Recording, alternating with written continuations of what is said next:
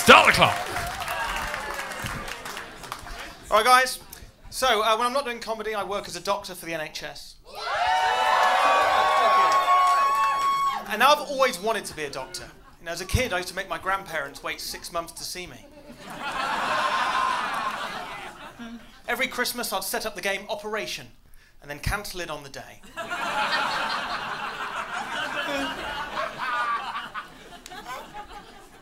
But there are lots of fun things about being a doctor. One of my favourite things is to watch TV medical dramas and point out all the little inaccuracies, like the way they have staff. Talking in which, we've got any nurses here tonight? That's what it's like in hospital. Do you know what I mean?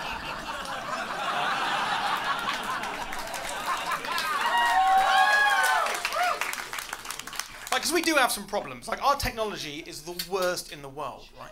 So we had a cyber attack which shut down all our IT systems. Couldn't tell the difference. I remember seeing it on the news on the morning it happened. They were like, computers won't turn on, A&E is in chaos, people having to print out x-rays. I remember thinking, oh, they fixed the printers.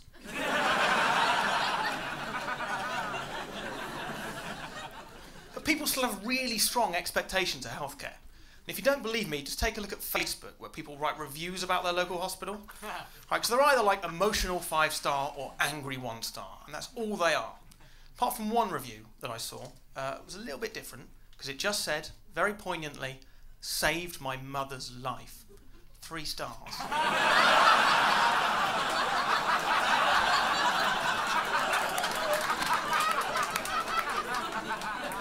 Yeah, Mum's alive, but the CPR was noisy, wasn't it?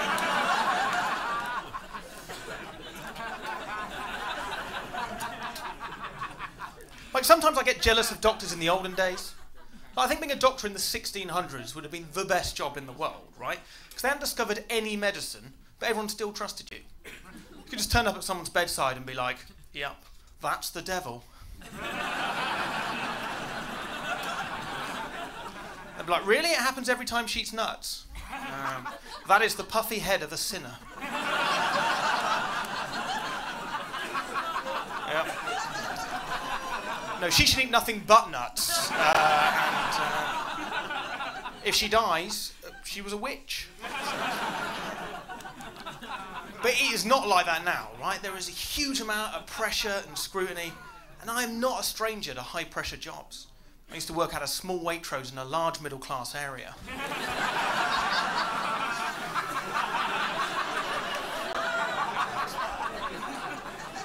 Because when we ran out of organic almond milk, shit got real, right? But no matter how bad things got on chilled goods, right, I had to fuck up fairly badly to kill someone, right? And if I accidentally killed 2 or 3 people in one shift, they'd move me off yogurts.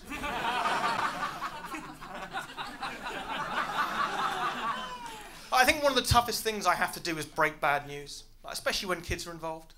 Like, when my granddad died, my niece was kind of too young to fully understand it. She just thought he'd gone somewhere. And she said to me, when I'm older and I have a house, can Granddad come back and live with me? And that was heartbreaking, to have to tell her, darling, you will never own property.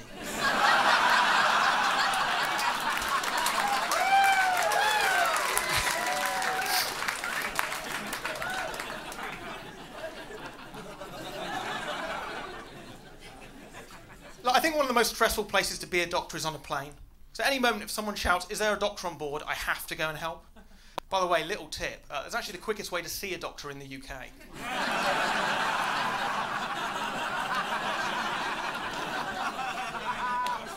And that only happens with actual medicine. Like, that never happens with alternative medicine.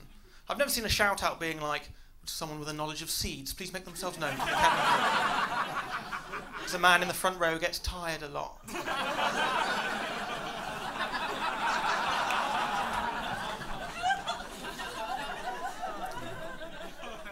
I'm actually a very nervous flyer, which for me is interesting because that anxiety I feel as a passenger must be how patients feel when they come to hospital, right? Which is why I don't want the NHS to go private. So I'd really worry about a Ryanair-style model of healthcare, where you can see a doctor, you have to pay a little bit extra for him to wash his hands.